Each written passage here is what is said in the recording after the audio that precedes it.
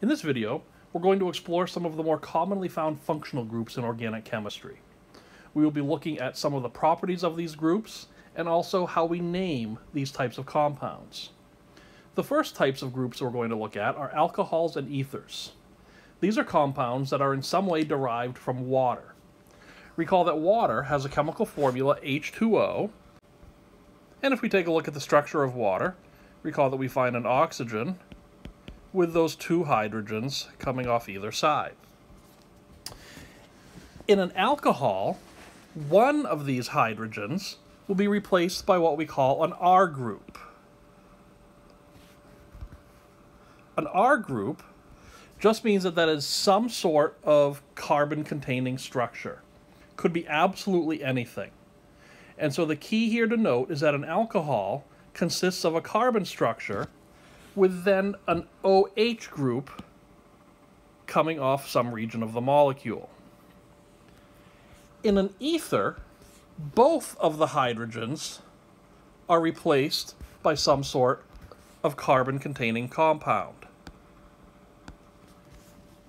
And so we see here that an ether will be some sort of carbon group with a carbon connected to an oxygen, and then on the other side of the oxygen is another R group of some other sort of carbon chain.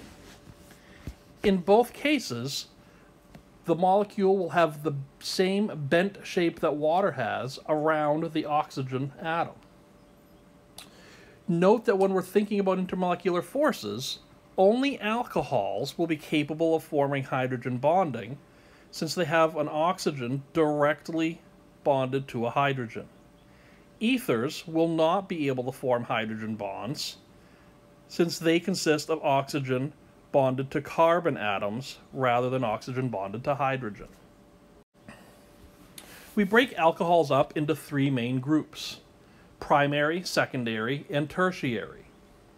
In each case, what we want to look at is the carbon atom that is bonded to the oxygen. In the case of a primary alcohol, that carbon will have one other carbon group coming off it, some sort of carbon chain, and two hydrogens. And so that carbon has one other carbon attached. In the case of a secondary alcohol, that carbon has two different R groups, some sort of carbon chains with one hydrogen. And finally, a tertiary alcohol does not have any hydrogens attached to that carbon, but rather we have three different R groups.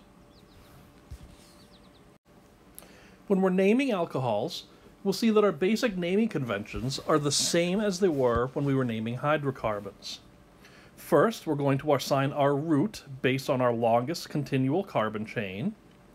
We will then assign our ending, and in this case, our ending is going to be OL, which is our ending for alcohols. We also need to identify where the alcohol is attached. In this case, it's attached to our second carbon. And if there are any different alkyl substituents on the main chain, we will assign prefixes accordingly, just as we did with our branched chain hydrocarbons. And so we can see in this case that our main chain is 6 carbons long, giving us the root hexane, AN, because they are all single bonds. Our alcohol is attached at our second carbon, giving us a name, hexane 2-ol. We find alcohols everywhere in nature and in biochemistry. Alcohols with 2 OH groups are referred to as diols, such as hexa-2,3-diol. Alcohols with 3 hydroxyl groups are called triols, such as hexa-2,3,4-triol. Let's look at a few examples. In our first example, our main carbon chain is 1, 2, 3, 4 carbons long, and so we are going to have the root butan, butan. Our alcohol is attached to our first carbon, And so we get butan 1-ol. In our second example, our main carbon chain is still 1, 2, 3, 4 carbons long. However, our alcohol is now attached to our second carbon, and therefore our name becomes butan 2-ol. In our last example, again, we're going to look for our longest carbon chain. Our longest carbon chain, which contains our alcohol, is 1, 2, 3, 4, 5, 6, 7 carbons long. And so our root is going to be heptan. Our alcohol is attached to 1, 2, 3, our third carbon. So heptan 3-ol. However, we now have a substituent which we have to worry about. Our substituent is 2 carbons long, giving it the name ethyl, and it is attached to the 1, 2, 3, 4th carbon. And so the final name for this entire molecule is going to be 4-ethyl heptan 3-ol. Now let's take a look at ethers. Ethers we name as if the ether group were a substituent from an alkane. Ethers are very unreactive, and so they're quite often used as solvents in organic reactions. If you walk over to the organic lab in our science wing, you will see diethyl ether in nearly every hood. Ethers have also been used as anesthetics since the 1800s. When we're naming ethers, we're going to assign our root, just as we've assigned roots for all other types of compounds, based on our longest carbon chain. We'll assign our ending, based on if the carbon chain is an alkane, alkene, or alkyne. And then we will assign our prefix, which is going to be our ether. And so we can see in this example here, our longest carbon chain is 1, 2, 3 carbons long. It's an alkane, and so we have propane. Now finally, when we go to name our ether substituent, coming off the oxygen on the other side is only 1 carbon long. And so therefore, that gets the prefix meth for 1 carbon, and oxy, indicating that it is an ether. So we have meth right here with 1 carbon, and oxy, indicating that it's an oxygen in an ether, for a final name of methoxypropane. If the main chain does have 3 or more carbons, we also must assign a locator number indicating the location of that alkoxy substituent. In this example here, we have a carbon chain that is 1, 2, 3, 4 carbons long. It's an alkane, and so we have butane. Our ether substituent consists of 1, 2 carbons, making it an ethoxy substituent. But we can see here that ethoxy substituent is coming off the 1, 2, our second carbon. Therefore, we have the name 2-ethoxybutane. And so let's look at some examples.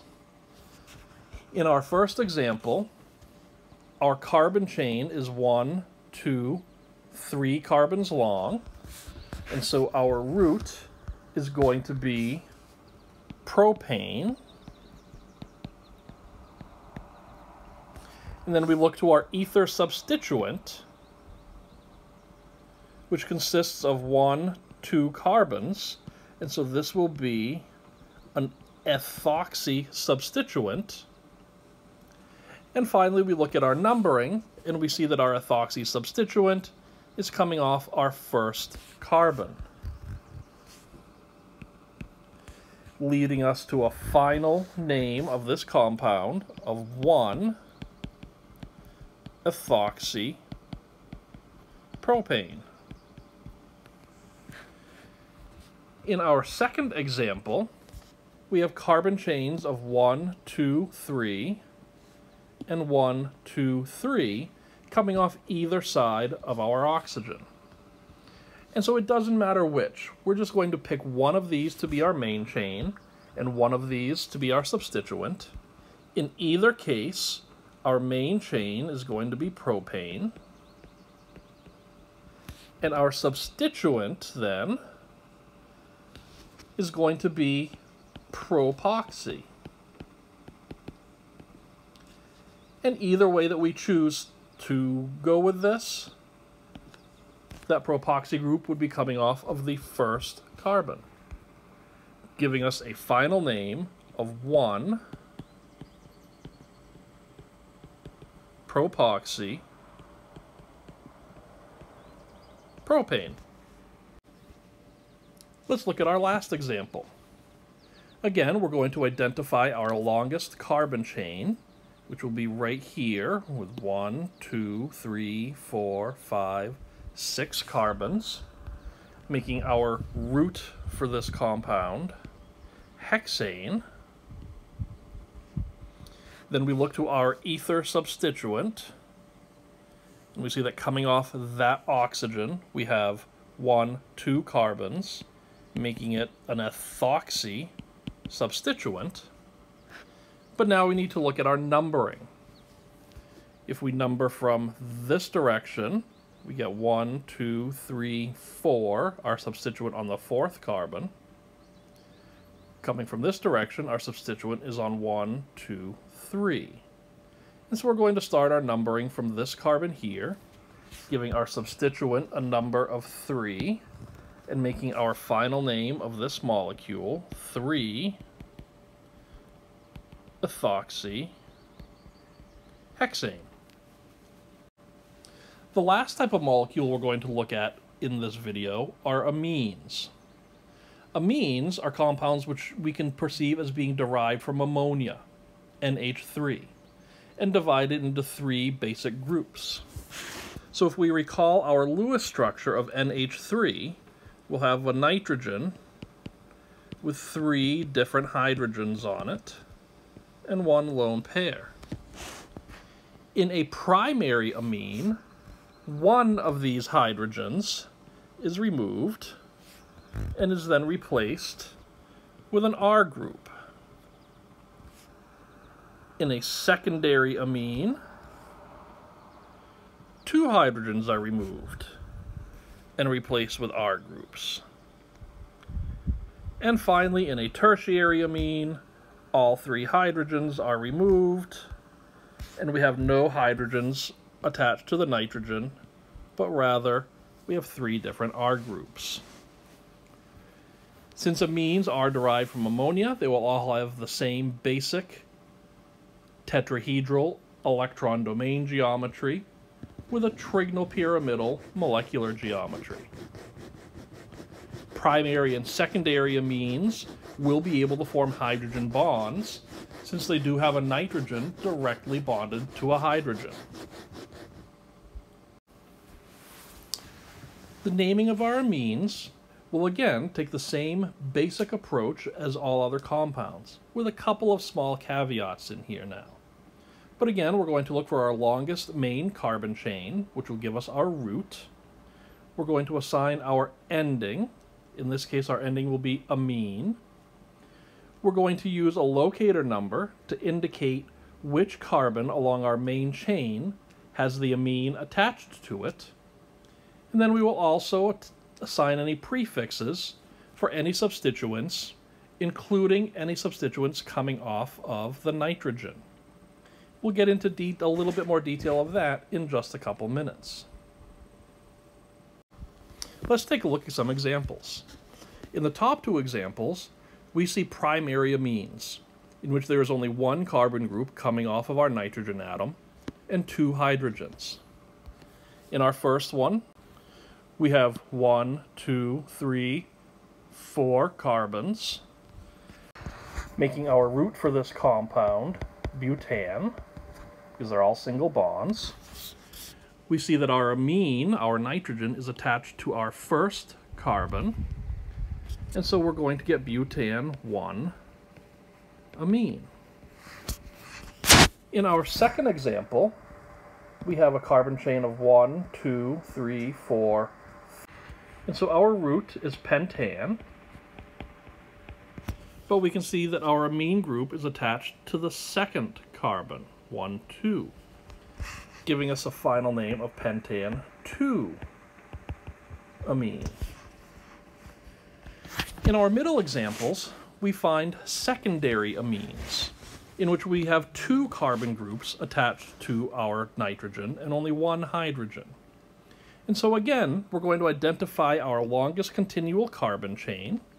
In this example, we have 1, 2, 3, 4 carbons in our longest chain, giving us again butan for our root.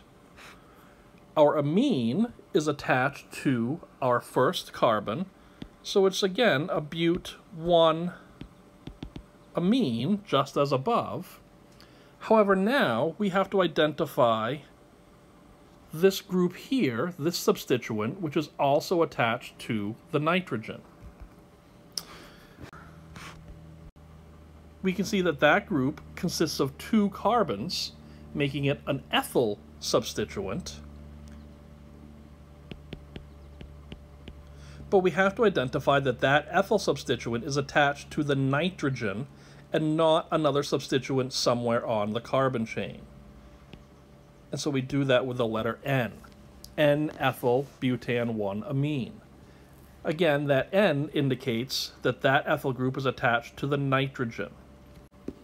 In our next example, we see that once again, just as in the one right above, we have 1, 2, 3, 4, 5 carbons. And so we're going to have pentan 2 amine, since our nitrogen is attached to our second carbon. But now again, we have that same ethyl group also attached to our nitrogen. And so we're going to name this one N-ethyl pentan 2 amine. In our last 2 examples, we have tertiary amines, which now have 3 carbon groups coming off our nitrogen. And so we're going to identify our longest group, 1, 2, 3, 4 carbons attached to our amine, and they're attached to the amine from the first carbon. So once again, in this one, we have butan 1 amine, but now we're going to identify 2 substituents. We have a methyl and an ethyl substituent. And so therefore, we will have our names of our substituents as N-ethyl, N-methyl, for a final name of N-ethyl, N-methyl, butan 1 amine. And in our last example, we can see that we once again have 1, 2, 3, 4, 5 carbons in our main chain. Our amine is attached to our second carbon, so we have pentan 2 amine. And we once again have that same ethyl and methyl substituent coming off of our nitrogen, leading us to a final name for this compound of N-ethyl, N-methyl,